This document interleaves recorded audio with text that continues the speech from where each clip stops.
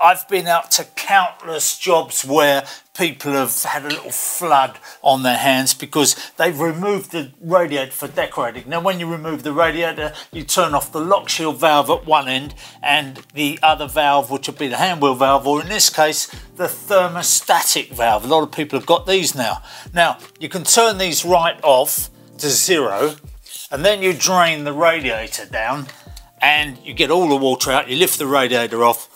But if you leave this head on, even though you've turned it down to 0 and there's nothing coming out, what sometimes happens is as the nighttime temperature drops, this little valve will open up a bit on this head. So what you'll get is a spray of water. Now it might not be the end of the world, it might just be a bit of a spray of water, and with a pressurised system it's not going to keep refilling, so once it's lost that pressure you're okay. But I've seen cases where people have just left this head on all night long, come down in the morning and found the whole lot flooded. They've been doing a bedroom and then it's come through in the ceiling and it's ruined the room downstairs. So not only have they got the one decorating job, they've now got two. So what you've got to do is take this off. Now when you get thermostatic radiator valves, you get one of these little caps, a service cap inside, which is a plastic cap.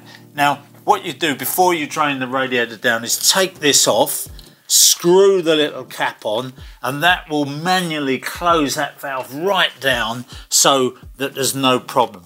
Now if you haven't got one of these caps, what you can do is fit a cap on the end of the radiator valve itself. You can plug those off, but by far and away the best thing to do is get yourself a service cap and keep it somewhere. I tend to put them just behind the radiator, tuck them behind so they're always there. But if you keep one in a drawer at home, most of them are the same fitting. Actually this one is a bit different, but most of them, one cap would do you for all the radiators in the house. And don't forget, once you've bled all the air out of the system, filled the radiator up again, then if you've got a sealed system, combi boiler or anything like that, you're going to have to go and top that pressure up. Just have a look at the gauge, it'll probably say 0, so just go to the filling loop, turn the lever if you don't know how to do that. We've got a video on that, and take it up to about 1.5 bar. That's sensible. If you're doing a bit of decorating or any kind of plumbing, don't get flooded, because water's a funny old thing. There's either too much of it or too little, or too much of it in the wrong place and too little in the right place. I think I'll go for a lie down.